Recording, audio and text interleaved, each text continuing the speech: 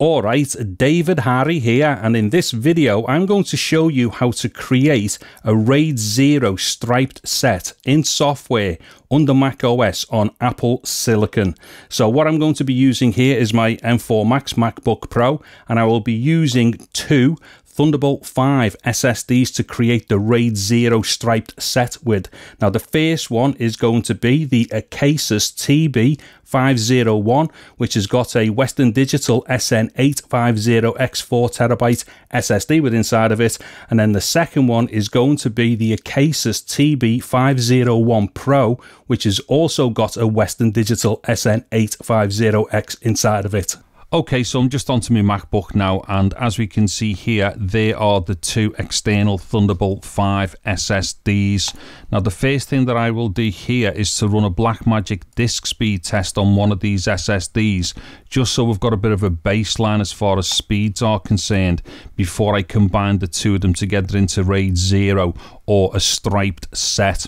So as you can see there, what's this saying? 5,975 for the write, and the read is saying 5,881.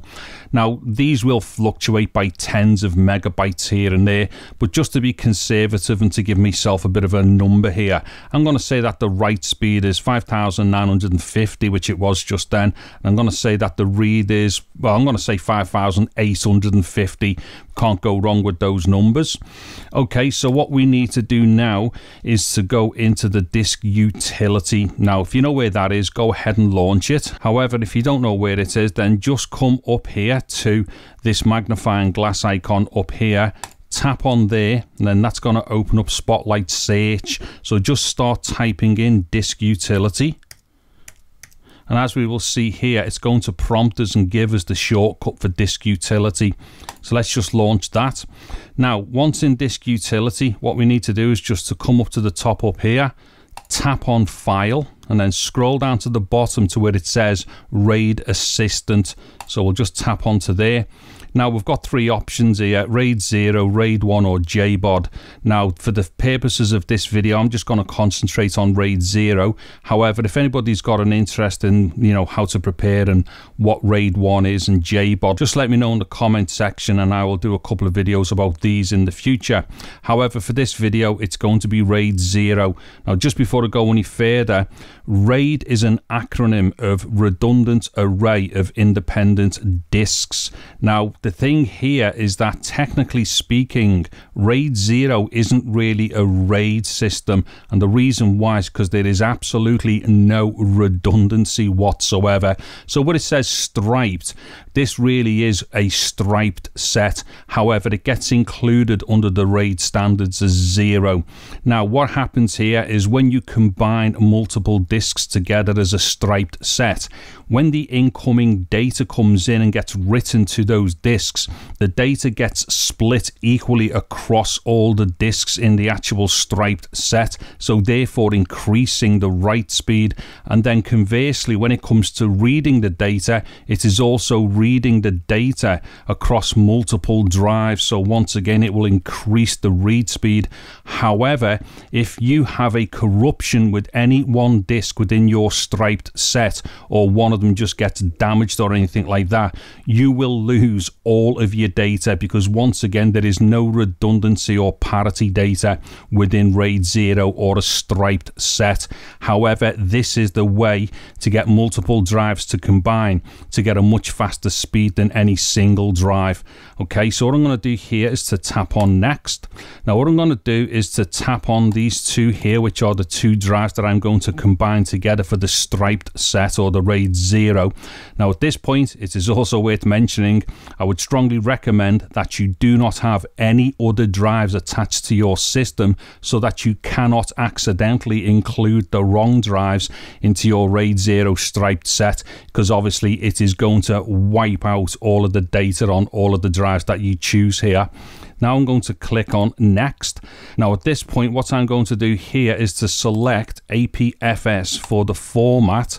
And then as far as chunk size is concerned, I'm going to select 256K. Now basically what happens here is the bigger the chunk size is, the faster that the RAID is going to be. Now in this instance, because I'm basically more concerned about large amounts of data such as video files and such, it's actually more beneficial to have the RAID become faster. You can use lower chunk sizes, and you know, they may be a bit more beneficial for doing things like lots of tiny data and stuff like that. However, at this point, don't get confused between sector sizes and chunk sizes. They are actually two different things. Anyway, so like I said, I'm going to select 256. Now I'm just going to give it a name. Now, although I've already said technically there is no RAID here because there's no redundancy, I'm still going to call it RAID 0, just so I've got something on the desktop with the right name on. So I'm going to click on next here and then click create. Now mine is going to probably do this quite quickly because both of those drives that I used there had very little data on them. However, if you start like using drives that have already got lots of data on, the creation of the RAID set will actually take longer. But as we could see there, that was actually quite quick.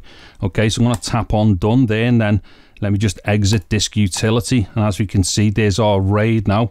Now if I just go and have a quick look at the information for this RAID, as we can see here, I have got 8 terabytes. So this has basically combined the two 4 terabytes to create one 8 terabytes, which is going to be faster than either of the two 4 terabytes. So let me just come back here to the disk utility, tap on here. Let me go down and select RAID 0. Let me open that. In fact, let me just make sure I'm on 5 gigabytes as well for the test size. So let me just start this. And as we're going to see here, we're going to get some pretty phenomenal speeds. So on the right there, we're about 11 gigabytes per second, which is absolutely tremendous. And on the read, we're not quite hitting 10 gigabytes, but nonetheless, we're just under it by like a couple of hundred megabytes. So the read there is 9,877 megabytes. So we're getting a pretty consistent 11 gigabytes per second there, give or take, the odd tens of megabytes, for the write, and then for the read, we're just slightly under 10 gigabytes. Now, by comparison, just one of the SSDs on its own was only doing a write speed of 5,950 and a read speed of 5,850. Now, when I say only, those speeds were already really fast, but as you can see here, nowhere near as fast as the combined two drives in a RAID 0 striped set. Okay, so there we have it then, how to create a RAID 0 striped set in software under macOS on an Apple Silicon computer. And of course, I've used two very fast Thunderbolt 5 SSDs, which once combined together is probably one of the fastest speed tests I've ever seen on YouTube so far for external media. Anyway, there's going to be links and whatnot in the video description below for these ACASIS enclosures and the SSDs used. And what I'm going to do very shortly is a build video for the TB501 Pro with some extensive speed testing as well. So keep an eye out on the channel for that one. If you've liked the video, please do give us a thumbs up. A sub to the channel would be absolutely awesome. I'm David Harry. Thank you very much for watching this video. Take care and goodbye now.